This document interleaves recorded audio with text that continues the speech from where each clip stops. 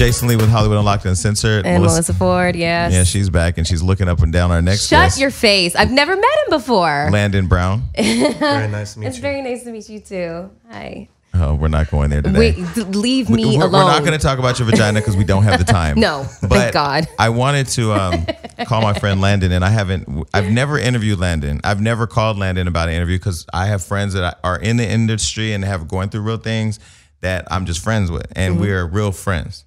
Yeah, you're right. How long have you guys known each other? I'm just coming to the party. Probably 10 years. Out there, yeah. Okay. About 10 years. Okay. So Landon Brown, for those that don't know, is the son of Bobbi Brown. Most people will recognize him when they see the video, and the brother to Bobbi Kristina.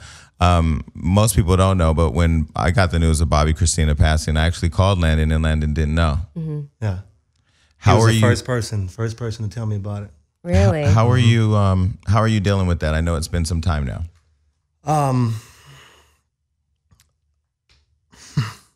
It's still tough. You lose your sister, especially your baby sister. It's going to be difficult for anybody. But I got to spend 5 months in the hospital with her every single day. I got to be there to stretch her. I got to be there to do her nails, make sure she was groomed good. You know, I got to have my closure.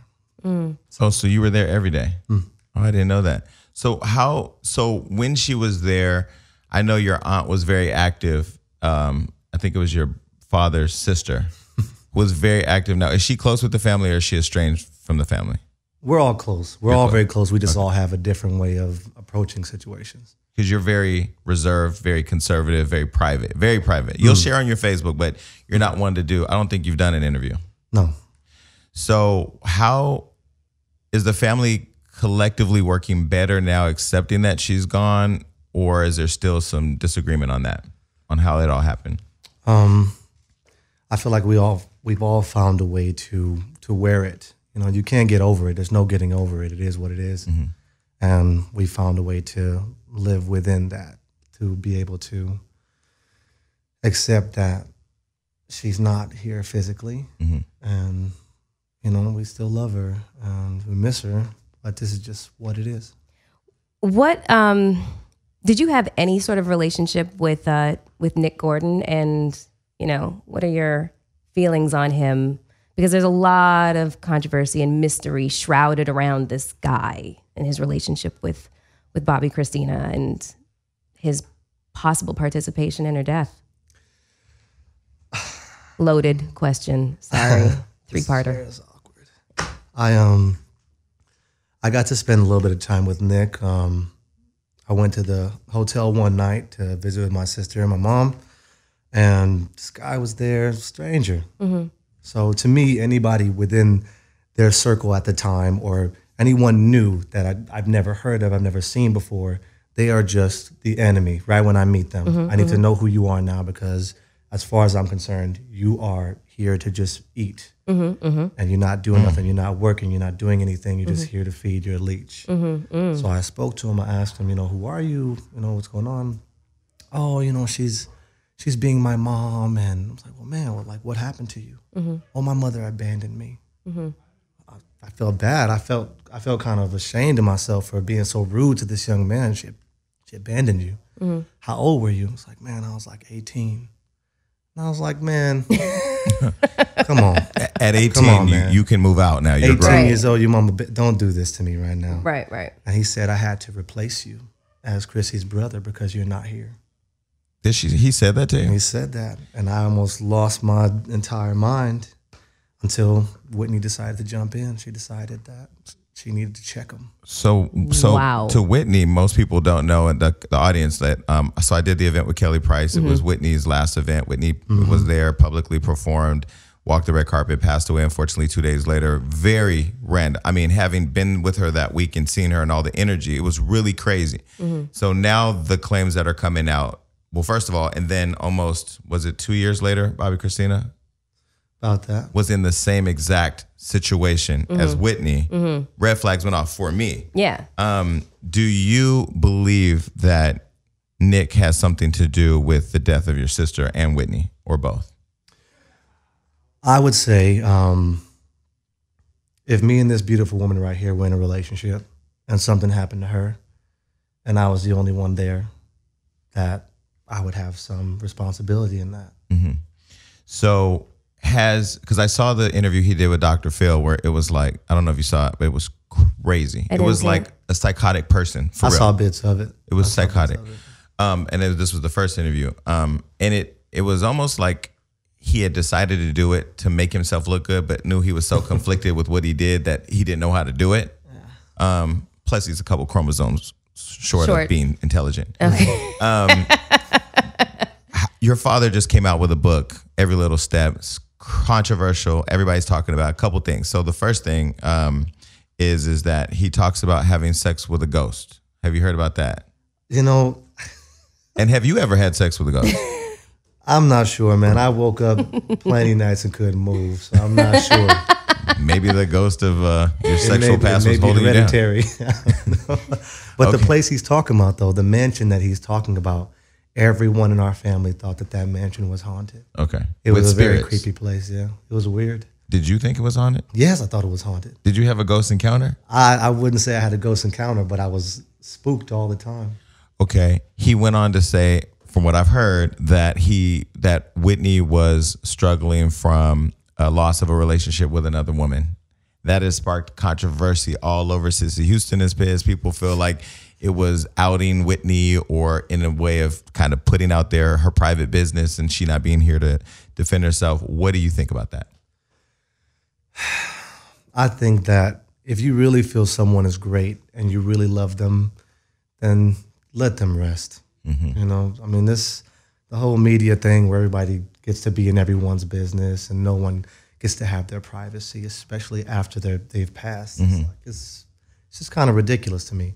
So do you think it should even been included in the book? I think my father wrote a book that he felt he should write, and whatever he said, he felt like he should say. And you're still close to your dad? Yeah. I don't know if there's video of them back when he was young, and like him and Bobby, like their relationship is, for anybody like me who didn't have a father active in their life, it's like, damn, you know, like they had a really close bond. So it's good to see that you guys are both still really close. Yeah. Are you close to his wife right now, his current wife? And your She's really good people. Yeah. And your step siblings. She's about to have another baby. Yeah. My little brother, my little sister, and my sibling on the way, yeah. I watched the interview with Robin Roberts, and it made me like Bobbi Brown a lot. You know, I mean, you didn't like him before?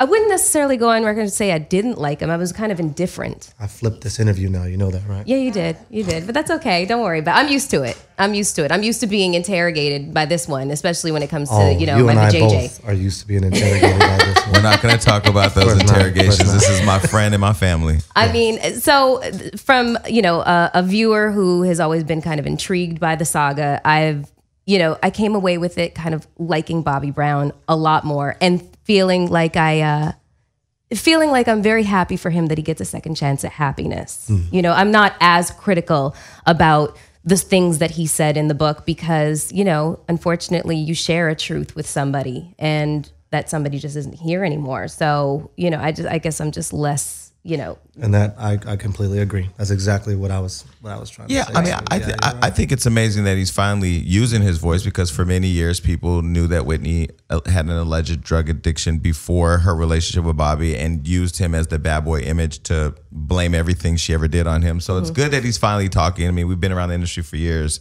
People know people, but I think that it's definitely good to see that he's using his voice. There was something that I remember that happened that involved you that I never ever asked you. Believe it or not, I don't get in your personal business. I don't call you now. Okay. Whitney's funeral. You and your dad and your family are there.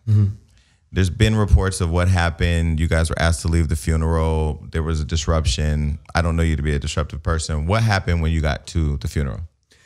It was really confusing, actually. I wasn't sure what was going on. We walked to the front of the funeral, and we're all in a bad mood, and bad mood because it's Whitney's funeral. Yeah, like it upset, was sad, surprising, and not angry. When someone passes away, it's not real to you until you get there, and you're like, whoa. And that was massive. Yeah, and it was already just like frustrating to see so many people that didn't have a personal relationship with her sitting in, such a That's private the crazy event. thing about funerals of high profile, entertainers is just the hangers on and the nobodies that just show up and literally want to take a selfie with the casket. It's, On the guest list It's disgusting. It's disgusting. So you get there, you go to the front. What happens? So we're walking into the pew, and a particular gentleman, I don't want to say his name. I'll talk to you about it later. You know I'm going to come back and tell it.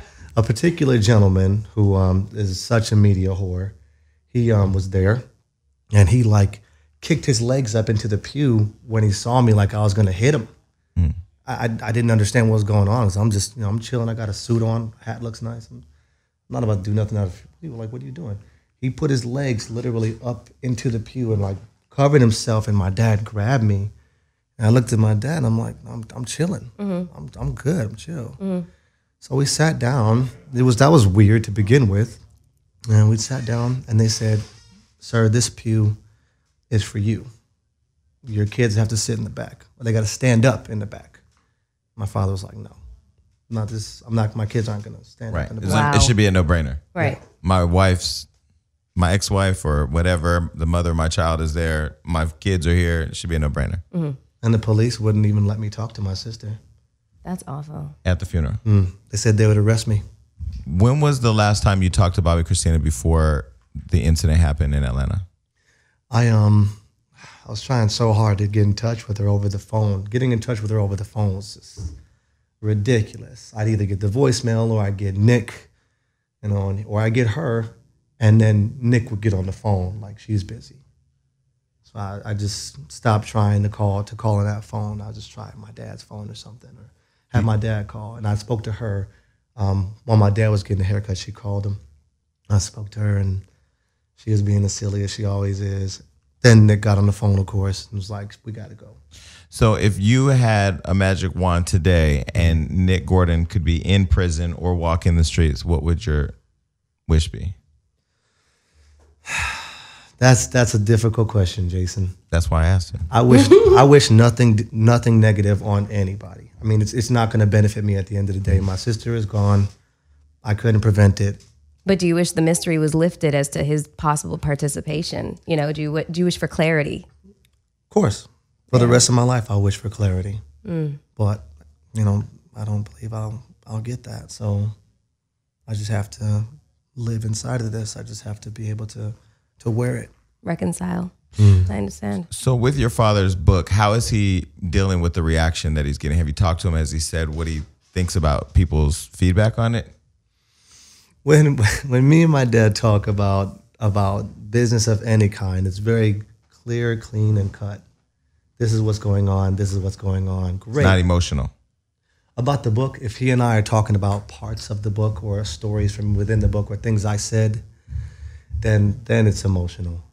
But about his book, he's just very excited that it's doing so well. Yeah, I'm happy that it's out there, and I'm happy that he's, like I said, I'm gonna read it. Isn't it like the #1 bestseller right now? Yeah, and they have the New Edition movie that's in production. Are you in that movie at all? No. You no? No, not me. You not should personally. be.